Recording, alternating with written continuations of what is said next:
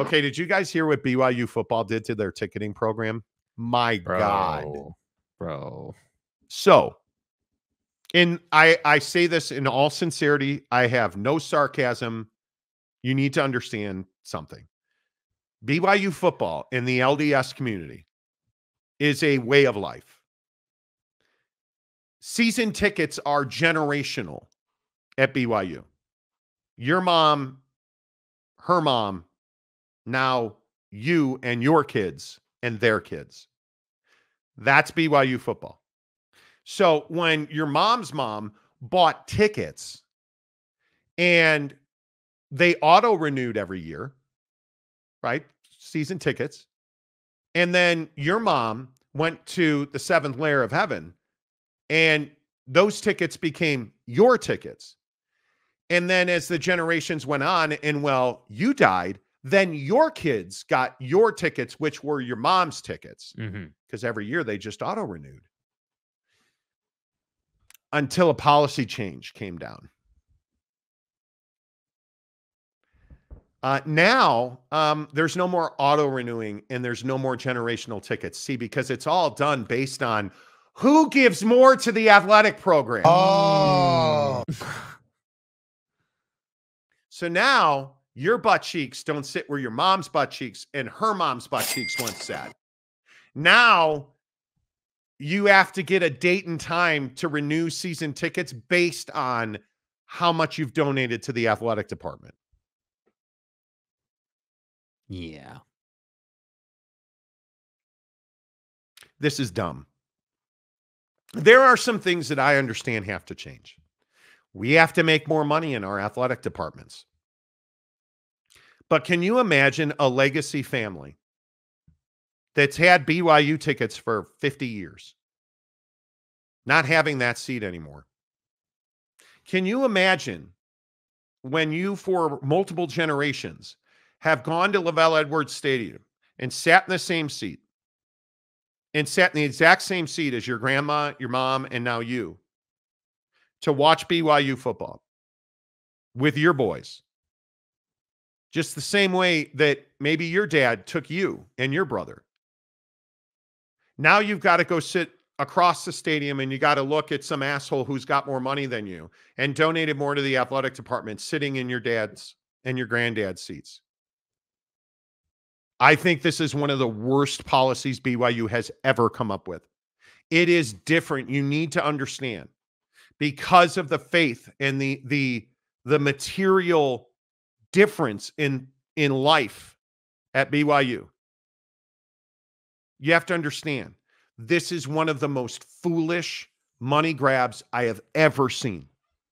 And I think it is a huge mistake. Yeah, it sends the wrong message, no doubt. I think it is a huge mistake. Huge mistake. Yeah, what's anyone going to do about it? Huge mistake.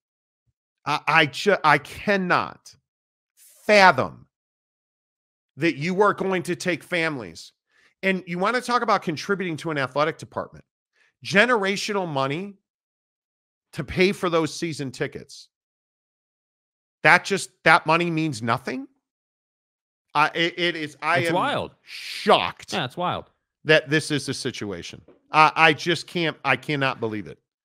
I cannot.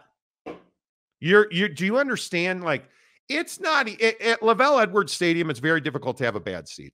It is a beautiful venue. It is easily one of the most picturesque, beautiful places to watch a football game. Yeah. At nighttime football in September and in October at Lavelle Edwards Stadium is, amazing. I mean, unreal. And the idea that I've got to sit somewhere else than my family and past generations have sat because I don't have the wherewithal to donate at the level of Jim and Tammy, and they get to bring their daughter Breland to the game instead of me and sit in my family seats is disgusting. Yeah. It is a horribly, horribly thought out process. I just cannot fathom it. Yeah. Cannot fathom it. Eric and Raleigh, BYU finally embracing the modern way to make money on ticket sales. At whose expense? It's not the modern way you make it's just not the right thing to do. Texas A&M did a similar thing as BYU. People were pissed and most got way worse seat locations. It's terrible. It is absolutely terrible. Yep. Jeremy Severe, why does the ticketing program thing not surprise me? It probably should not. And this is where not understanding the money at BYU is very difficult. It is, because you're never going to know what they make or don't make. It's shocking to me that that's the case. Dakota Tubbs, sounds like if you donate more to the church, you get better kickbacks. Essentially, you do. Yeah. And Donuts, Sataki will lead BYU to a 5-win season, maybe. No, I completely disagree. Oh, look, Dickhead's in the comment section. Big Daddy Magic, thank God not BYU fans, right? Ferris Khan, tickets are not real estate. Not sure why these guys don't understand that. As usual, Ferris shows his stupidity. And again, I just say, Michigan fan reveals himself every single day. Yeah. First of all, have you ever owned season tickets to anything of value? And I would think that if your dad and his dad and your brothers and your uncles had spent lifetimes going to, in your case, Michigan football, which nobody did. The bandwagon's amazing at Michigan. 100%. If your family heritage had been dedicated to Michigan football, you wouldn't be talking about real estate, dumbass. You would understand the meaning. But again, at Michigan, you guys are not great football fans. You're convenient football fans. You are convenient football fans. And it's what I try to explain to people. Football at BYU is a way of life. Football in Utah, college football in Utah is different. It's not the same. It's not. Michigan State is not even in the same breath as Utah versus BYU. Yeah, Utah and BYU football fans don't have an NFL team where they can go and that they can go and make their number one and then fall back on the college team, which is what routinely happens for Michigan. It is as simply as I can say it. BYU football, Utah football, it is a way of life. It is not secondary. You have families who don't speak to each other ever.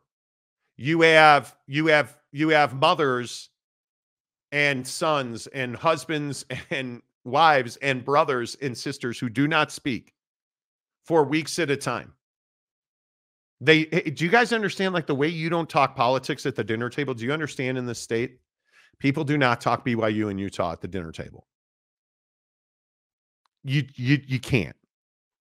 So the idea that you would take generational relationships, generational memories, and just throw them in the trash, it's incomprehensible. I just can't.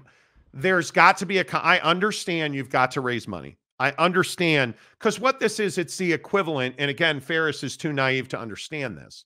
It's the equivalent of a PSL, which is a personal seat license, which is to say, hey, you're going to have to pay $150,000 for the right to own this seat per seat.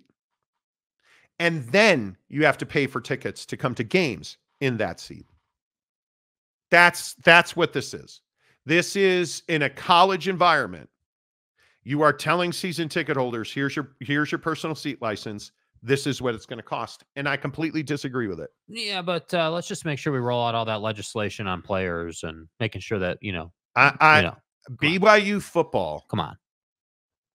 BYU football is you can't, unless you have experienced it, unless you understand it, unless you have sat in the same seat as your granddad and your dad, your uncles. Like, I don't mean to be redundant about it. It's just different. It's not unlike certain situations at other universities. But I love, and this is why the Mormon LDS stereotypes that everybody loves to run out. You don't get it. You don't understand why you don't talk about BYU and Utah at the dinner table. And this thing at BYU with the ticket policy really bothers me. Yeah, I mean, as it should, and I think that what's surprising to me is that there isn't more value put on the support of families, who have supported the program for decades, and I BYU is one of those programs that's fortunate to have that type of support. They're fortunate; they benefit from the local landscape and in the way that fans interact with them, because fans don't have an NFL team here. Fans don't have, other teams to distract them. It's essentially the Jazz and then Utah and BYU. Yep. It's those three. So it just surprises me. Speaking of which, I only see the ceiling at Big O Tires. There he is. My guy. Like, hey, did you hear about this BYU ticket policy? Yeah, I've known about it, obviously, because I had to buy tickets. Sorry, I'm making some popcorn for you, Monty. Oh, wow. I like it. See, again, you go into Big O. That's the other. We talk about tire smells at Big O Tires. Dude, you walk in there with a fresh popcorn cooking. My God. And you always have fresh popcorn. Always. Oh, yeah. Like, do you sweep the floor as well? Like, is there anything as an owner at Big O Tires that you don't do? You gotta do everything at one point in your life, right? Yeah. Clean yeah. toilet. So how do you feel about this BYU ticket? I've heard from a bunch of BYU fans about this, and it does. I don't. What is BYU football? You're a BYU supporter. What does BYU football mean to you? Like, how important is BYU football to you? I would say it's a very unhealthy, important part of my life. Yeah. Right? No, we love it in our house. I've got to the point where I have a 5-year-old and an 8-year-old, and they will go to a game and watch the whole game, not asked to go leave and run around. My youngest, actually, I'll come home from work and he'll be laying in the couch watching an old BYU game from this last year. Yeah. So it's very important in our house. We love football. We love baseball. But it's awesome. But yeah, I know there are a lot of fans that are super upset at the way they have handled this ticket situation. I don't have an answer. I don't know what the best way to do it would be. You do have a lot of pissed off people. Yeah. And people who have been in their seats for 15, 20 years. And now not only are they not in their seats, they're nowhere near their section, or they're not even in the stadium. Like, yeah. There's certain people, unless I don't know this week, I don't know who's buying, what level of Cougar Club members are buying right now. But yeah, there are a lot of disappointed fans. And I think that could have a negative impact on Les, because I would agree. Of the excitement and the being in, and that's what makes Les a little different. I'm not saying we're the best stadium, but we have a very different stadium than most. Is you have so many fans who are so passionately involved in every game. And so it makes it loud, it makes it intense. A lot of the fans that have been going for 20, 18, 15 years, they understand the game of football, so they know, hey, we need to be loud right now, not just when the play started, right? Like, and so I think you're going to have a lot of you could have a negative impact in that sense, which does stink, but also just traditions, right? We love traditions. And people yeah, don't understand. Football's not football like it is in every other state. And I've tried to help people understand the fact that, again, the analogy I always use is you don't talk BYU Utah at the dinner table, because ultimately it's not going to end well, Ryan, right? Like, you don't talk about it. Yeah. Here in this state, we don't say don't talk about politics at the dinner table. We say don't talk about Utah BYU, 100%. I agree. Bring on the politics. That's nothing until you get in BYU and Utah. I love, what is it, and not to be nostalgic about it, but what is it like sharing that with your kids? Because I think that's the guy that's going to lose. A guy DM'd me like over the weekend talking about how he's going to lose his parents' seats, and that it's going to be, they offer, he essentially said at his price point, he'll be across the stadium, and he'll be able to see different people sitting in those seats that have been in his family for years now. And that's what he's upset about. So, like, what does it mean to you to share BYU football with your kids? I mean, It's awesome. That's super sad to hear that story. But for me, it's everything. Like this, we went to the alumni game, and my kids loved it. Interacting with some of the players and watching the older guys play flag, and bumped into Steve Young, and it was just a cool experience for them. And I think creating those memories are a great part of a family. Yeah, And when you're not in an opportunity, and unfortunately, it's all about money. it is. It truly At the is. end of the day, and I know they say our tickets are still relatively cheaper than most in the Big 12, but still, it still does stink. But I knew the prices had to go up from going from independence to the Big 12. I Oh, get it, yeah. right? I Yeah. totally get it. But the way they could have done it, I think, is different. But like I said, hey, it's not my job. I have no say. I'm just voicing my opinion. But I think it could have a negative impact. But and like you're going to have some fans that have been going to every home game for the most part that are just buying 1 or 2 tickets now. Yeah. And I don't Yep, know yep. if you guys buy season tickets to any stadium, but I think one of the problems that you can buy 12 tickets, starting from AD to Legacy 6 all the way down. Every person, depending on where you're donating, you can buy 12 tickets.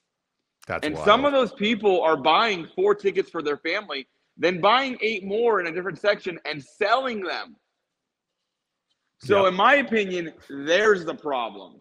I do that with the can- Cubs. I can't. I'd be a hypocrite if I didn't. That's what I do with the Cubs. I'm a Cubs season ticket holder, and that's exactly what I do with the Cubs, man. Yeah, So, but hold on. Are you getting early access to buy tickets before other people in the public? No.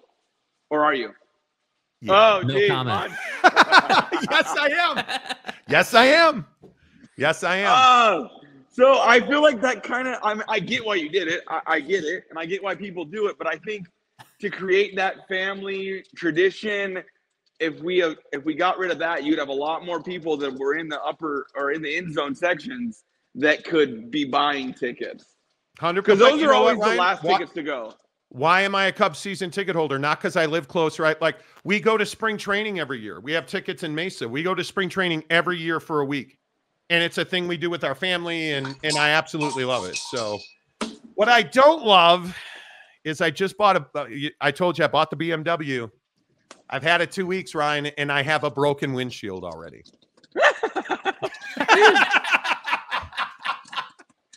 Yeah, man. I have a broken windshield. It's so frustrating to me the way that glass repair works. And so you tinted my windows, obviously, on the Jeep. Like, why is glass so expensive? Why are windshields so expensive? Capitalism, my friend.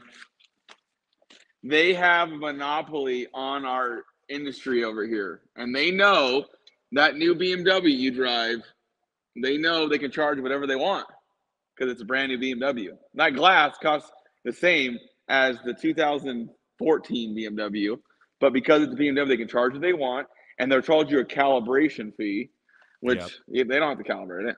Like, I don't know. It sucks. I mean, there's sometimes people they'll bring me in a quote from right next door. So next to Big O Tires and America Fruit, there's a Safe Light. I'm not shouting them out. They're just right next to me.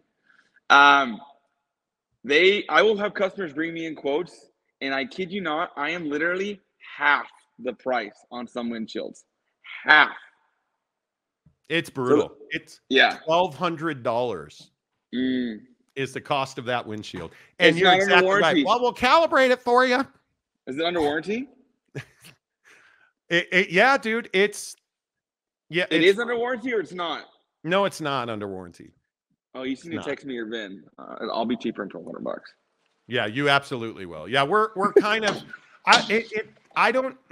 This is why I bring my stuff to you, because it's so frustrating to deal with. I don't know why people go to the dealership for auto repair. A guy like you're talking to the owner of Big O Tires and American Fork, and you quite literally, I think your biggest thing is I get better service, I get faster service, I essentially get concierge service where I get a custom experience, and I'm quite literally in a lot of cases, Ryan, I'm paying you 50% of what a dealer would cost.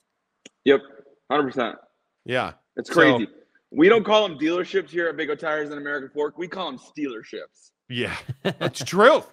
It's absolutely the truth. I don't know why you would ever people, if you're buying tires from a car, think about the cost of a tire. It's wild. Anyway, you're 50. You still have your spring special going on. Yes. Because people are excited about. Several people have asked me about it. So roll your spring special out for me. It's our spring special. It's $59.99. We do an oil change. We'll rotate your tires, check all the pressure and all your sensors, check your fluids, top off your fluids, and we'll also do a free alignment check as well on all your vehicles. And I would also point out that $59.99 for an oil change on its own is a bargain these days. That is a fantastic deal. My guy, appreciate you. Don't forget, every Thursday, 7:30, Jake Retzloff, presented by Big O Tires and American Fork. Go in, see Ryan, get your tires, your complete auto care needs, everything you need on your car. Give him a shot because Ryan, you're going to beat their price. Anybody that walks in you're going to beat their price, right? Right. And on tires right now, we're running a couple promos, $100 off any Nexans or Toyo tires. You want some NATOs on your truck as well, $120 off on those. That's for the next 3 weeks. And we're offering that same promo, 12-month, no interest, in-house financing, or 6 months, whatever one works. So 12 months, no interest. Man, what do you have to lose? Make the phone call. Make the phone call. Go in and see Ryan. 12 months in-house. That's fantastic. See, you just have so many advantages when you shop local.